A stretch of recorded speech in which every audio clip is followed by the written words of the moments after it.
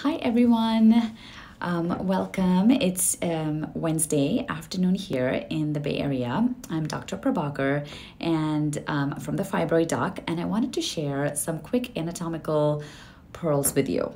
But before that, I wanted to ask a quick question. So have you ever not done something or not approached something in life because your understanding of it was actually different, or you thought it meant something than it actually did?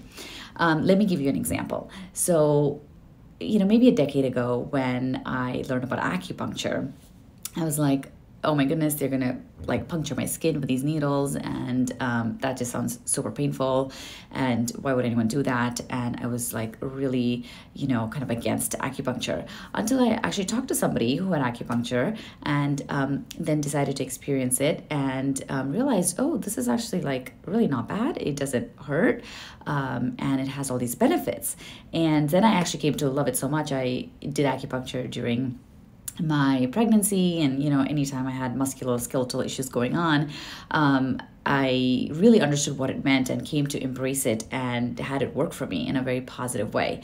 So this is not about acupuncture, but I use the example to kind of tell you what happens when I mention the word hysterectomy to patients in my office, right? When I mention the word hysterectomy, a lot of eyes kind of glaze over and people immediately start saying, oh my goodness, like I'm less of a woman if I have a hysterectomy, or oh no, I'm going to go into menopause, and my life is going to be so different, and why would I do that? Can you please like give me some other treatments?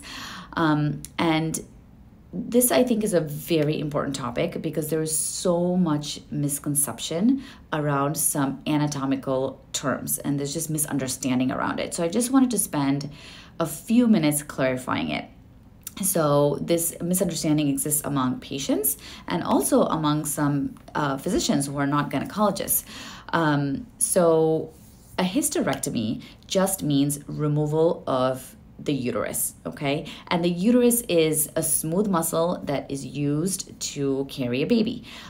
So it doesn't really have any other functions, including hormones, right? So the uterus does not give you estrogen. The uterus does not give you any hormonal input into your body. And so it is a vessel for carrying a baby. That's all it is. So when we say hysterectomy, it means removing the uterus. When we say total hysterectomy, it means removing the uterus and the cervix, okay? And the cervix is the entrance to the uterus, and I'm gonna show you this model right here. This is the cervix, okay, this little part here, and this is where your doctor would do a pap smear to check for cervical cancer or abnormal cells of the cervix.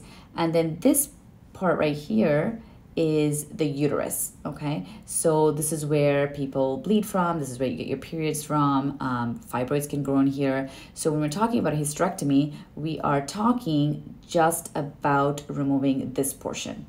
When we're talking about a total hysterectomy, we are talking about removing this and this cervix, okay? This is the vagina.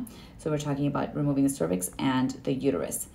When we talk about a subtotal hysterectomy, that means removing, again, just the uterus. So a subtotal hysterectomy or a hysterectomy is the uterus, and a total hysterectomy is the uterus plus the cervix, okay?